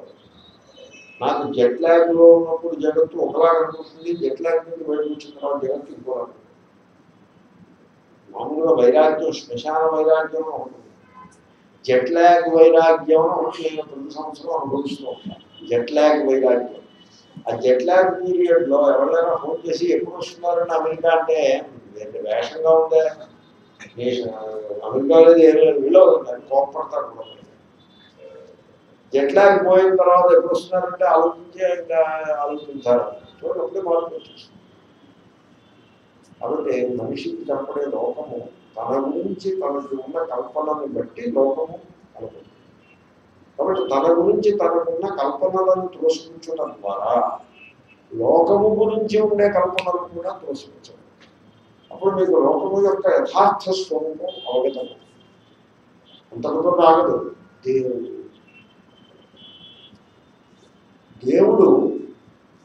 దేవుడు సర్వజ్ఞుడు. ఎందుకని వీడికోపి సర్వ జ్ఞానం ఉంది కనుక. దేవుడు దయామయుడు. ఎందుకని వీడికి దయ కావాలి కనుక. దేవుడు శక్తివంతుడు. ఎందుకని వీడికి శత్రువులో ఉన్నప్పుడు ఆ శత్రువు నశింపజేయాలి. దేవుడి చేతిలో కత్తి ఉంటుంది, శూలం ఉంటుంది, ఇది ఉంటుంది, అది ఉంటుంది. ఎందుకనంటే వీడి శత్రువులను ఆ దేవుడు నశింపజేయాలని అంటారు. దేవుడు డిస్కో డ్యాన్స్ చేస్తాడు. ఎందుకని వీడు చేస్తున్నాడు. డిస్కో గణపతి అని ఉంది, మీరు ఎరుగురా. డిస్కో గణపతి దేవాలయం, డిస్కో గణపతి. గణపతి డిస్కో అని ఓ డ్యాన్స్ ఉంటుంది కదా, అదో డ్యాన్స్ పేరు. ఆ డ్యాన్స్ చేస్తూ ఉంటాడు ఆయన గణపతి. ఈ డిస్కో గణపతి బాంబేలో ఉంది. ఎందుకని ఈ బాంబేలో గణపతి నవరాత్రుల సందర్భంగా ఈ డిస్కో డ్యాన్స్ ఏవో డ్యాన్స్లో చేస్తారు కదా. అంతేకానే డ్యాన్స్ దేవుడి పేరుతో డ్యాన్స్ చేస్తున్నారంటే కొంచెం నేను కొంచెం కట్పటాయిస్తాను. అబ్బో ఇది కొంచెం అనుకూలంగా లేదని నా అభిప్రాయం. ఎందుకంటే దేవుడి పేరుతో డ్యాన్స్ చేస్తున్నట్టుంటే అది ఎక్కడి నుంచో ఎక్కడికో పోతుంది. ఆ డైరెక్షన్ ఎటుపోయినా పోవచ్చు. ఇలా ఊగుతూ నడిచేవాడు ఎటు వెళ్తాడంటే ఏం చెప్తాం. ఎనీవే వీడికి డిస్కో అంటే ప్రీతి, కొంతమంది డిస్కో అంటే ప్రీతి.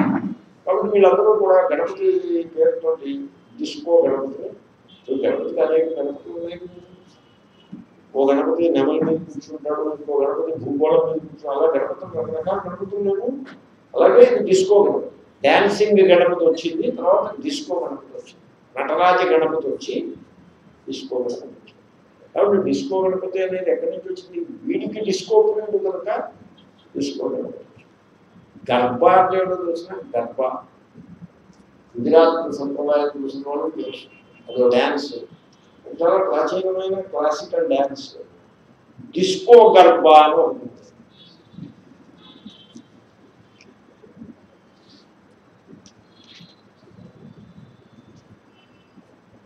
నేను చూశాను ఆ డ్యాన్స్. డిస్కో గర్భ అంటే గర్భాన్ని డిస్కో రూపంగా వీడు మారుస్తాడు. గర్భ అంటే శ్రీకృష్ణుడు పొగుడుతో చేసే డ్యాన్స్ అని డిస్కో అంటే దాని అభిప్రాయం. నా అభిప్రాయం ఏంటంటే వీడికి తన ఎందున్న కల్పనలు అది ఎన్నున్నాయో వాటన్నింటినీ దేవుడిని పెడతాడు. దేవుడు నిలువు బొట్టు పెట్టుకుంటాడంటాడు ఓ పురాణంలో. దేవుడు నిలువు బొట్టు పెట్టుకుంటాడని రాస్తుంది. ఓర్ధ్వపుండ్రధర అంటే అర్థం ఏంటి? ఈ రాసిన ఆయన నిలువు బొట్టు పెట్టుకున్నాడు. ఈ నిలువు బొట్టు పెట్టుకున్నాడు. ఈ నిలువు బొట్టు అంటే ప్రీతి కూడాను. ఏమంటే నేనంటాను దేవుడు నిలువు బొట్టు పెట్టుకోడండి, విభూతి పెట్టుకుంటాడు చక్కగా అడ్డంగా అని నేనంటాను. అంచేతనే తన స్వరూపం గురించి సకల కల్పనలను తీసేస్తే దేవుడు చిన్మయుడుగా ఉంటాడంటే. చిన్మయుడు, వేదోమయుడు, చిన్మయుడు, నథింగ్ మోర్ నథింగ్ లెస్. అది ఉపనిషత్తుల యొక్క ప్రయోజనం. అది అతః హిత్వా సర్వకల్పనాం ఆకాశస్యేవ నిర్విశేషత ప్రతిపత్తవ్యా. మీరు శంకరుల యొక్క సలహా ప్రతిపత్తవ్య తెలుసుకోవాలి. మీరు ఈ విధంగా తెలుసుకోవాలి ఈశ్వరుడు గురించి. సర్వకల్పనాం హిత్వా, ఈశ్వరుడి దగ్గర వచ్చేప్పటికీ మీరు ఏ రకమైన కల్పనలు పెట్టద్దు. సకల కల్పనలను విడిచిపెట్టండి. విడిచిపెట్టి ఈశ్వరుడు ఆకాశము వంటి వాడు అని తెలుసుకోవాలి. ఆకాశం గురించి చెప్పండి. మీరు ఆకాశం గురించి ఒడ్డు పొడుగు నిడివి చెప్పండి. ఉండవు. ఎరుపు నలుపు తెలుపు ఇలాగ 7 రంగులు ఉన్నాయి, 10 రంగులు ఉన్నాయి. ఏ రంగు చెప్పండి. ఉండవు. బరువు తేలిక చెప్పండి. ఉండవు. రుచి అవి ఉంటాయి. ఉండవు. ఆకాశం గురించి ఇంక మీరు ఏం చెప్తారండి? ఎలా చెప్తారు? నిర్విశేషత. ఏ రకమైన పర్టికులారిటీ, విశేషత అంటే పర్టికులారిటీ లేకపోవడమే ఆకాశం యొక్క లక్షణం. అన్ని విశేషతలను పోషించితేనే మీకు ఆకాశం యొక్క స్వరూపం. ఈశ్వరుడు కూడా ఆ విధంగానే తెలుసుకోవాలి. ఆ విధంగా ప్రతిపత్తంగా అలా తెలుసుకోవాలి.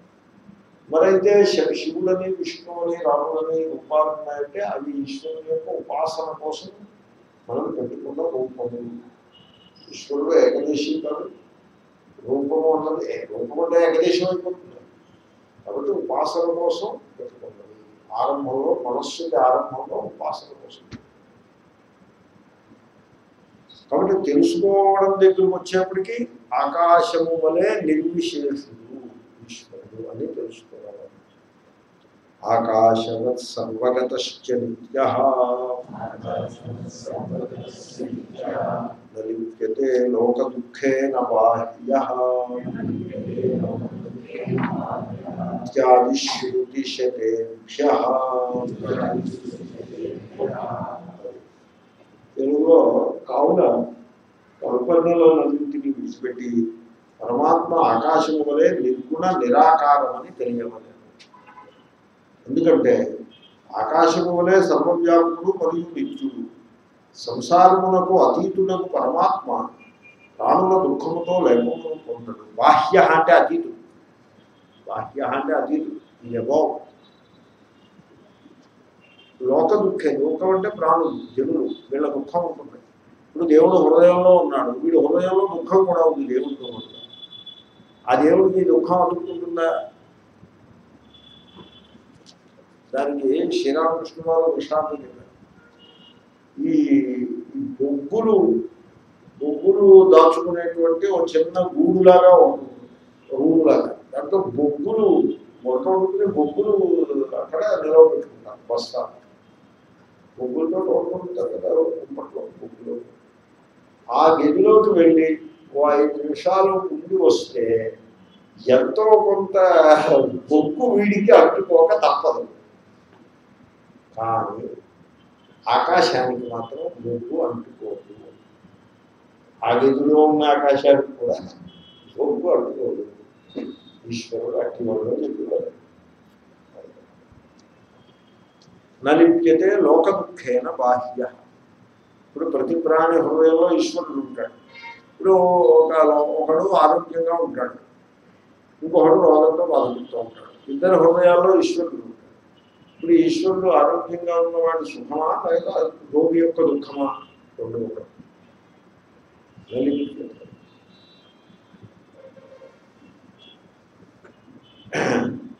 నా ఆత్మానం, ఈ నా ఎక్కడో గర్భ ముందు పెట్టాలి తీసుకెళ్ళి, నాదో బాగుంటుంది. బ్రహ్మ విలక్షణం కల్పయేత్, అక్కడే నా కల్పయేత్. అంటే ఆత్మను బ్రహ్మ కంటే భిన్నంగా మీరు కల్పించకూడదు. ఆత్మ బ్రహ్మ, బ్రహ్మ కంటే భిన్నంగా ఆత్మని కల్పించడం అనేది చాలా తప్పు. దానికే బ్రహ్మహత్య అని వేదాంతర బ్రహ్మహత్య. ఎందుకంటే బ్రహ్మ కంటే బ్రహ్మ ఆత్మ కంటే భిన్నం అనుకోండి. సపోజ్ ఇప్పుడు బ్రహ్మ అనాత్మం, అనాత్మ అయితే జడము, ఎందుకంటే ఆత్మ చేతనం. అనాత్మ జడము, దృశ్యము, వినాశి. బ్రహ్మం జడగొట్టేసావు, బ్రహ్మం జడగొట్టేసావు, అయిపోయింది. ఇప్పుడు దేవుడికి పెళ్ళిని అన్నావా, సంసారం చేసి పారేసావు దేవుడు. ఇప్పుడు ఆయన పెళ్లి కాకుండా ఉంటే, నువ్వు పెళ్లితో దుఃఖంలో ఉంటే నీకు ఏదైనా రక్షణ కల్పిస్తాడు. ఆయన కూడా పెళ్లి చేసి కూర్చోబెడితే నీ పెళ్లి దుఃఖాన్ని ఆయన తీరుస్తాడు. నీ సరసన చేరితే నువ్వు వెళ్ళి దేవుడి సరసన చేరాల్సింది పోయి దేవుడు తీసుకొచ్చి నీ సరసన కూర్చోబెడితే, అంటే అభిప్రాయం ఏమిటంటే ఈ వివాహము అనేది, కళ్యాణము అనేది ఉంటే ఒక భావన, ఈశ్వర భావన చేయటం కోసం అలా పెడతారు తప్ప దాన్ని యథాతథంగా లిటరల్గా తీసుకోవద్దు అని నా అభిప్రాయం. Okay, anyway. సో బ్రహ్మ విలక్షణము ఆత్మ అని మాత్రం కల్పించదు.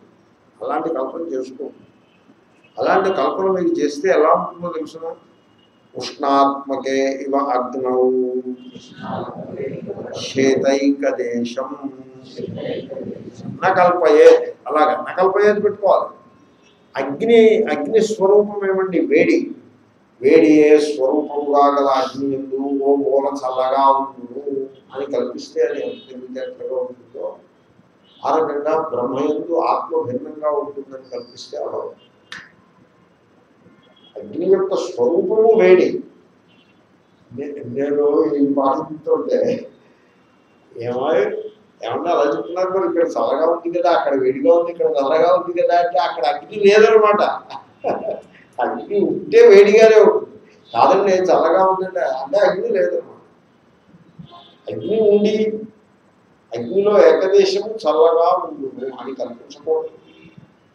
ఇంకా ఏం కల్పించకూడదంటే ప్రకాశాత్మకేవా సవితరి తమ ఏకదేశం. సూర్యుడు అంటే ప్రకాశ స్వరూపుడే సూర్యుడు. ఆ సూర్యుడిలో ఓ మూల చీకటిగా ఉంటుంది అని కల్పించుకోవాలి. సూర్యుడిలో ఓ మూల చీకటిగా ఉంటుందంటే ఏమన్నా అర్థం ఉంది? అలాంటి కల్పనలు చేయకూడదు. స్వరూపానికి విరుద్ధమైనటువంటి కల్పన చేయకూడదు. సర్వకల్పనాపనయనార్థసారపరత్వాత్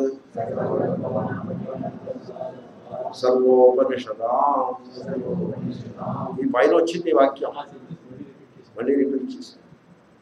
ఎందుకంటే ఉపనిషత్తులన్నింటి యొక్క ప్రయోజనం ఇది ఒక్కటే. తెలుగులో ఏమంటే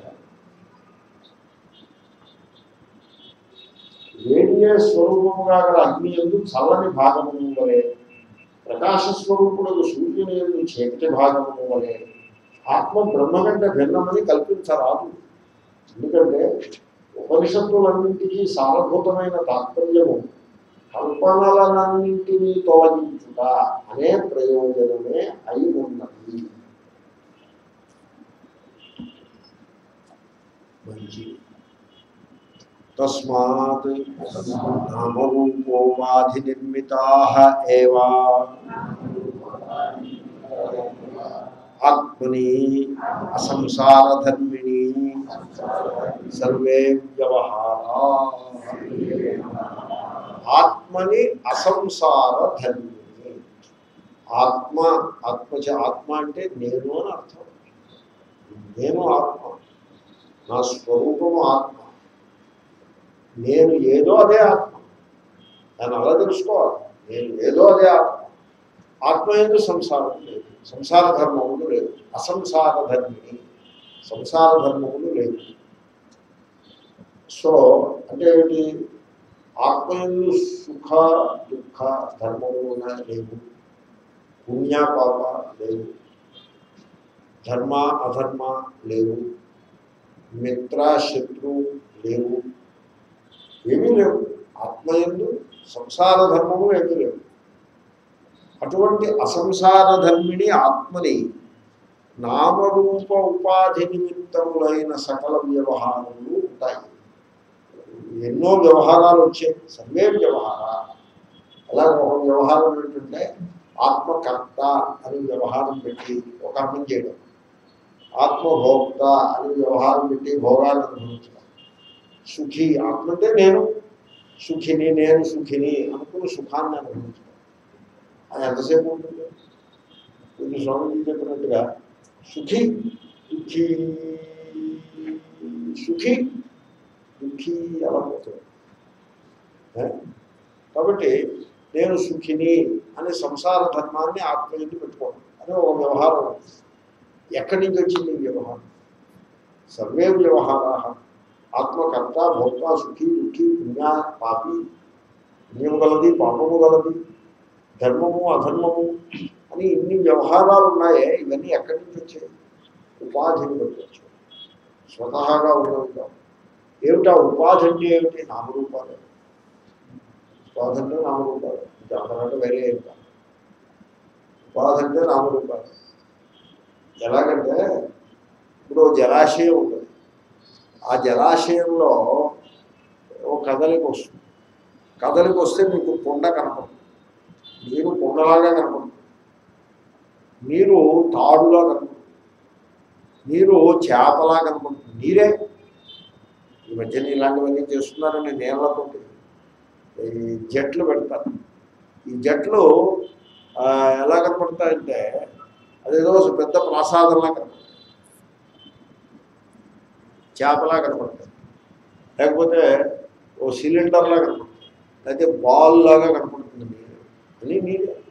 ఇప్పుడు అదిగో బాల్ అంటాడు. ఏమిటి? What is ball they? నామరూపం. ఉన్నది ఏమిటి? నీరు. సిలిండర్ లాగా అదిగో సిలిండర్ అంటాడు. What is cylinder they? What is cylinder? నామరూపం. What cylinder? You don't have any cylinder, you have only water. Then what is the cylinder? నామరూపం. కాబట్టి ఆ నామరూపములే ఉపాధిగా అవే కండిషన్ చేస్తాయి. ఉపాధి అంటే కండిషనింగ్. నామరూపముల కండిషనింగ్ని బట్టి ఆత్మయందు కర్తృత్వ భోక్తృత్వాది సకల వ్యవహారంలో వచ్చాయి. వీడు దేహమే నేను అనుకుంటాడు. దేహంలో కర్మేంద్రియాలు ఉంటాయి. కర్మేంద్రియముల యొక్క ఉపాధిని బట్టి కర్త అవుతాడు. జ్ఞానేంద్రియముల ఉపాధిని బట్టి భోక్త అవుతాడు. బుద్ధి ఉపాధిని బట్టి కర్త అవుతాడు. విజ్ఞానం యజ్ఞంతనుతే కర్మాణింతనుతే పిచ్చ. సో బుద్ధి, విజ్ఞానం అంటే బుద్ధి, దాన్ని అంటే విజ్ఞానమయ కోశం, దాన్ని బట్టి కర్త అవుతాడు. ఆనందమయ కోశాన్ని బట్టి భోక్త అవుతాడు. ఈ ఉపాధులను బట్టి అవుతాడు. ఈ ఉపాధులు ఏమిటివి? నామరూపాలు, మిథ్యోపాధులు. ఉపాధి కూడా మిథ్యే. కాబట్టి ఇది ఎలాగంటే మిథ్యారజ్జువును చూసి మిథ్యాసర్వం అని భ్రమపడ్డాము ఉంటుంది. కాబట్టి నామరూప ఉపాధికృతమైన వ్యవహారములే తప్ప ఆత్మస్వరూపంలో సంసార ధర్మములు లేవు. రూపం రూపం ప్రతిరూపో బభూవ. ఇవి కఠోపనిషత్ వాక్యాలు.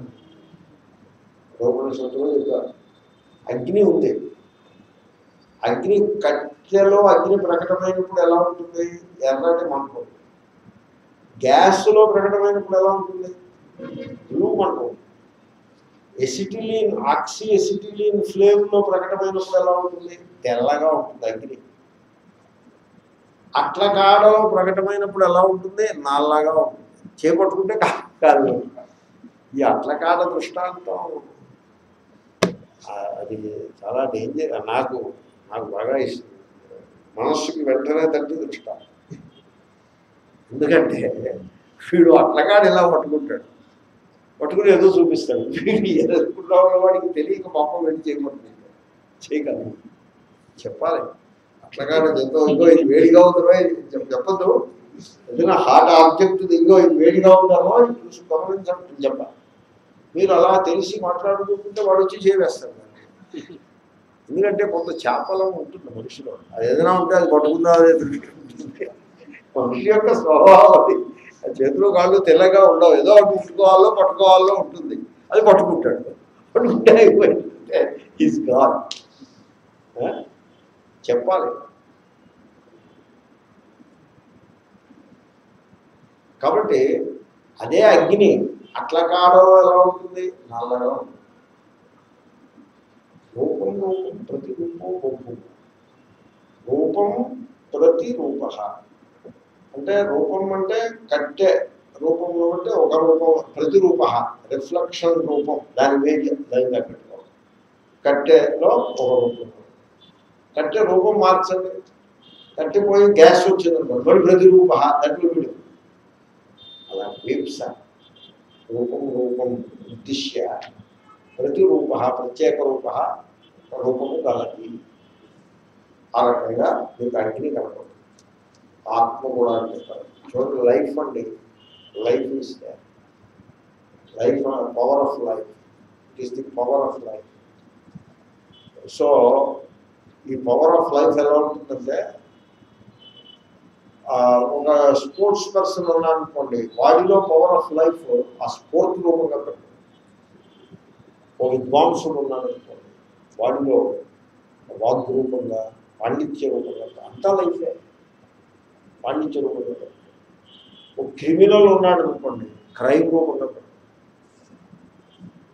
ఉపాధిని బట్టి ప్రకటన. పాములో ఉంది లైఫ్, జర జర పాకి విధంగా పెట్టండి. పులిలో ఉందనుకోండి, గెంతులు వేస్తూ పరిగెత్తే విధంగా, లేడీలో పరిగెత్తే విధంగా పెట్టండి.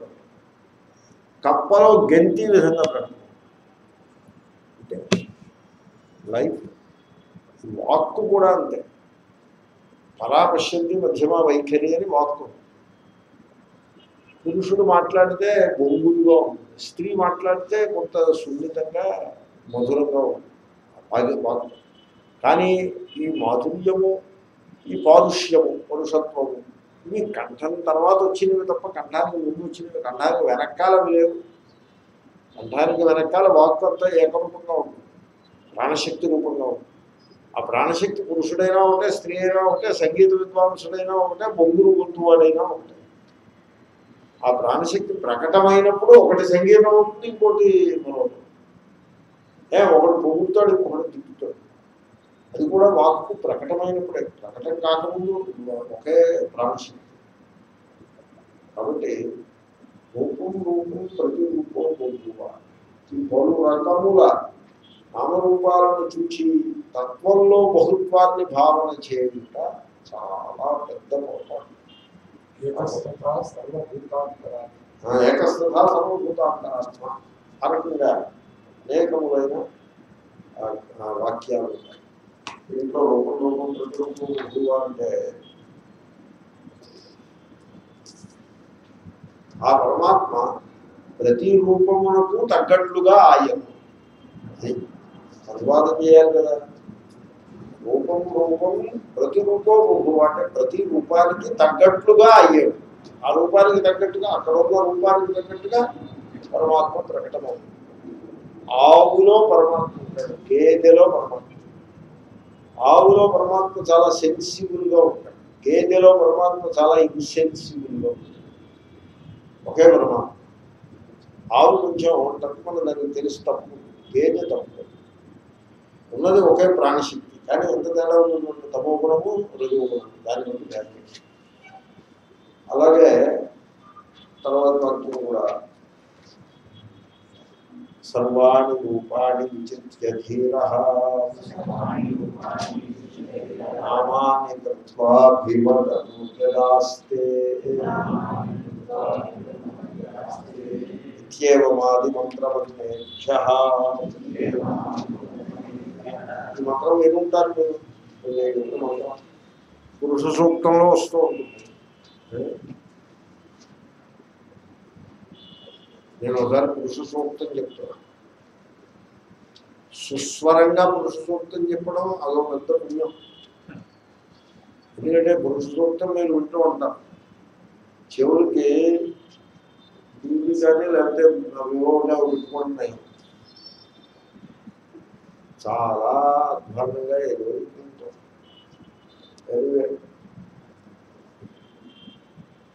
సో నామాని భీమగరుస్తే అని ఆ వాక్యం, దానికి అర్థం ఏంటంటే సర్వజ్ఞులను ఏ పరమాత్మ సకలములైన రూపములను రచించి వాటికి పేర్లను పెట్టి వాటి ద్వారా పలుకుతూ ఉన్నాడు అంటూ చెప్పే మంత్రవాక్యములను బట్టి మనకి సంగతి తెలియజేస్తుంది. సో ఆ పరమాత్మ సర్వజ్ఞుడు. ఆ సర్వజ్ఞుడు అంటే ధీర.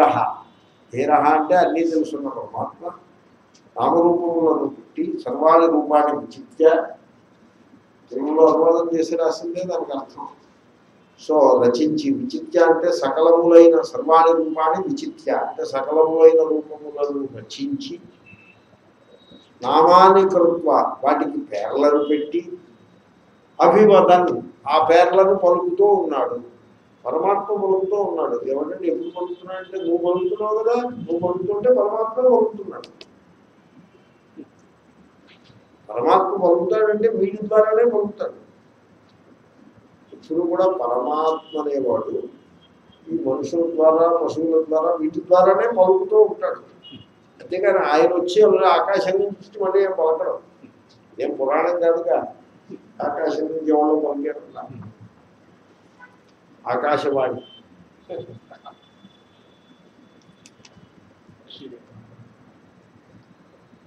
ఇప్పుడు ఆకాశవాణి అనేది లేదనుకుంటా.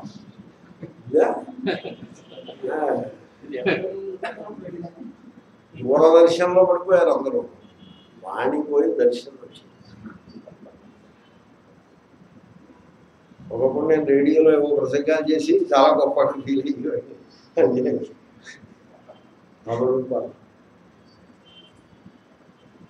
ఈ సంసారం ఎలాంటిదంటే హరతి నిమేషాత్ కాల సర్వం.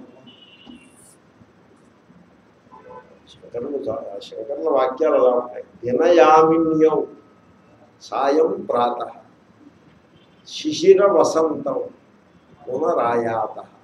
అయాత అంటే అయాతి, అయాత అయాతి యోచన. దినయామిన్యం పొగలు రాదు, పొగలు రాదు, పునరాయ వస్తూ ఉంటాయి. సాయం ప్రాత సాయంకాలం పోతున్నాం, సాయంకాలం పోతున్నాం వస్తూ అలా వస్తూనే ఉంటాయి. శిశిర వసంతం వేసవికాలం, శీతకాలం, అయితే చలికాలం, ఎండాకాలం వస్తూ ఉంటాయి. కాల క్రీడతి కాలము క్రీడ ఆట. ఈ ఫుట్బాల్ ఉంటుంది, అది అలాగా ఇటుపోతుంది లెఫ్ట్ వైపు. మనం ఇక్కడ టీచింగ్ చేస్తున్న అలాగా అటుకుంటుంది. అటుపోయి గోల్కి వెళ్తుంది అంటే గోల్కి వెళ్ళదు, ఎక్కడికి వెళ్తుంది కూడా ఇటు వచ్చేస్తుంది. మళ్ళీ ఇటు నుంచి అడుగుతుంది. అటు క్రీడ ఆట, స్పోర్ట్ కాల క్రీడ. గచ్చత్యాయు కాలానికి క్రీడ, మనకేమో ప్రాణ సంకటం. పిల్లికి చెలగాటము, ఎలక్కి ప్రాణ సంకటము సాగుతాం. అలాగే కాలానికి క్రీడ, వీడి ఆయుష్ క్షీణమైంది. తదపి నముంచత్యాశా వాయు. తదపి అంటే తథాపి అయినప్పటికీ ఆశావాయు. వీడు గాలి పీలుస్తుంటే దాంట్లో ఆశ వస్తుంది. ఈ ఆశ అనే గాలి అంటే ఉచ్ఛ్వాస నిశ్వాసంలోకి ఆశ. ఆశ అంటే దురాశ అని అర్థం. అది మాత్రం గమనించేది విడిచిపెట్టడం లేదు అని అలా చెప్తారు వైరాగ్యం కోసం. నస్వతః ఆత్మనః సంసారిత్వం. ఆ వాక్యం రేపు పూర్తి చేద్దాం.